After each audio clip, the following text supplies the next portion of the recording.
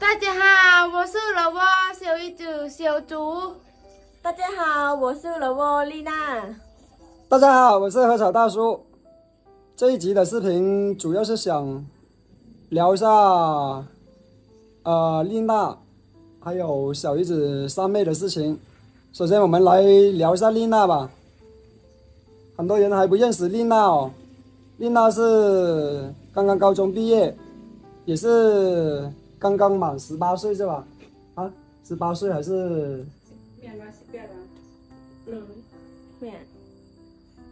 刚刚满18岁，然后本来她还想去读大学的，但是现在老撾这个经济环境嘛很不好，而且他们的圈子里面认为就是读书没什么用，所以想去学中文，还有或者是学英语这样子的，是吧？想去学中文是吗？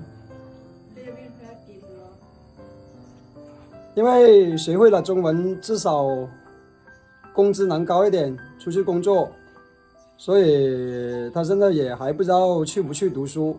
现在不是还是暑假期间吗？所以他特意去找我老丈人，然后叫我老丈人打电话给我老婆，问来万象想来万象工作嘛，然后问我老婆有没有工作给她介绍，然后问可不可以来我们这里，所以我就喊她过来了，当是帮她一下也好，互相成就也好，她这么漂亮而且跳舞这么好看，其实是她在帮我啦。反正就是这么一回事啦。如果他赚到了学费，估计他还是会去学一下中文，或者去读一下大学的。大学不知道读不读，但是肯定会去学中文的。反正丽娜加油！加油！还有接下来说一下我们小姨子的事情。首先我要跟她说一声对不起啊，小姨子对不起了，姐夫对不起你啊。因为自己的冲动还有嘴碎，把他推到这个风口浪尖上。其实事情没有这么严重，都是我自己嘴碎。就是上一次过来嘛，泼水节的时候，因为他们有一帮朋友啊什么一起玩，他们泼水节等于是过年嘛。然后我跟牛三跟肥五过来，他整天出去玩，就是跟朋友玩，就是没有怎么跟我们在一起嘛。然后我就很生气，所以就是比较情绪化，就是暴露了他很多的隐私啊，什么东西。虽然说有些事情也是真的，但是并没有从我嘴巴里面说的这么严重，是我这个姐夫把他推到这个风口浪尖上了。以前我也是说不想再理这个小姨子的，这一趟过来又带她，又做不到。其实她才21岁的一个小女孩，是吧？而且这一趟过来是我的那个朋友喊我专门过来带着他的，他怕小姨子在外面吃不好睡不好，或者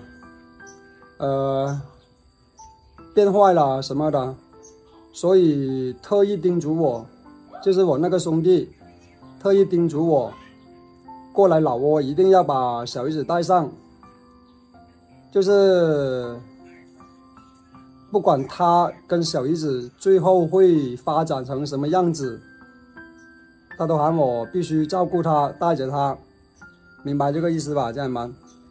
而且纵观整个事情来说，现在他也是没有骗人，他现在也是还在跟我那个兄弟有联系。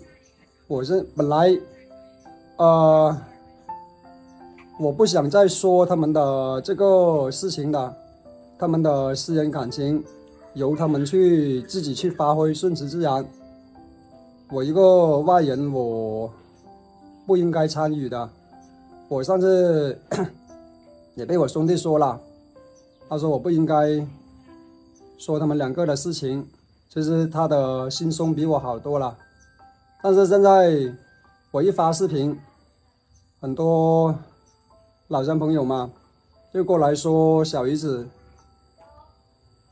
就是我这一次拍视频嘛，我感觉我必须说一下，这些都是我错了，太冲动，把他推到这个风口浪尖上。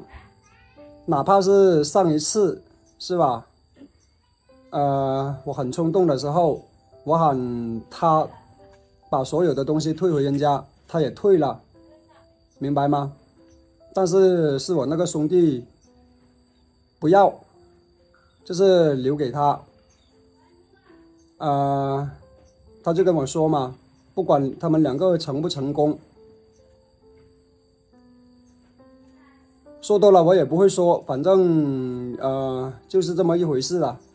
这一趟过来老挝，也是我那个兄弟千叮万嘱我一定要照顾好他，一定要带好他，事情就是这么一回事了。感谢各位老乡朋友的支持。还有一点，以后我视频里面不会再聊太多他的私人问题，他的感情问题。这一趟过了这么久才过来，才出来说这个事情，也算是给大家一个交代了。而且这段时间有点劳累了，我现在过来老挝这里，每天平均睡不到5个小时，就是想做好一点直播的内容，先把这个经济缓缓。应该很多老乡朋友都知道，我又是让这个二手车，又是开公司，就是把自己的经济拉胯了。我现在真的没有太多的这个心情去管其他的事情，因为我还要养家糊口，我必须努力的为我的家人，为我自己，为我的家庭找到一条出路。因为如果我不努力，我不去想去怎么做，我老婆的思维她是不知道怎么去做的，所以我一定要更加的努力，走出这个困境，然后有机会的话再带他们一起走出这个困境。好了，感谢大家，谢谢大家，谢谢大家，感谢。